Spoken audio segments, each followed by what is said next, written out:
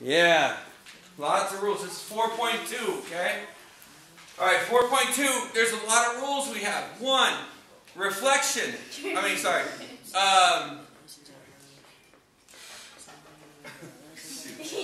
know it. What's it called? The teacher don't even know. Dan.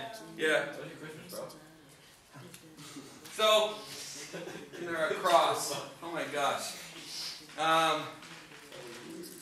So, when angles are across from each other, we call those vertical angles. Thank you. All right. So that means that this angle must be right. Does that make sense? Okay. Now, if this is 30 and this is 60, and it has to add up to be 180, that means this has to be right. Does that make sense? If this is right, then this has to be right. Does that make sense? Okay? And then these are not necessarily going to be 60 and 30, but I do know that this is a rhombus, and I'm going to figure it out, and later on, you'll figure out that they are. Okay? Now, for right now, those are what we know for sure. Now, they want to know BEA. So let's take something like green and try to figure out BEA. So B, E, and A, that would be this triangle. Does that make sense? Okay? And what do they want to know about it? They want to classify it. Okay? So they want you to classify each triangle. So what kind of triangle is that? Is that equal angular? Is it isosceles? Is it scalene? Right? Is it acute, obtuse, or right? So does it have a right angle? It has a right angle, right? This one right here. So that means it's a right triangle. Okay? Does that make sense? If it has one right angle, it has a right triangle. Okay?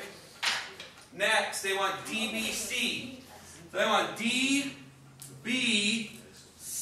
So they want this guy. How big is this? If it's 60 and 60, how big is it? 120. Okay?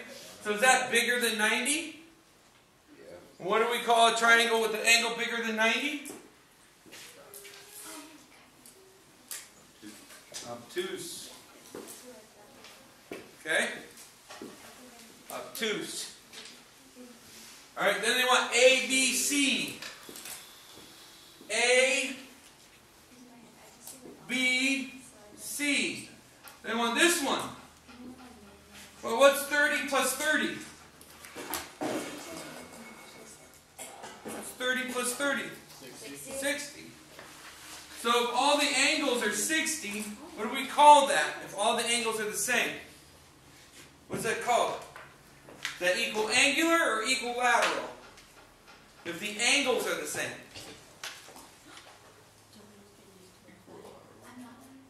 Lateral means side. Angles, angular means angles, so it's equal angular. It still doesn't count. Because the angles are the same, we call it equal angular. If we could have proved the sides are the same, then we call it equilateral. Okay?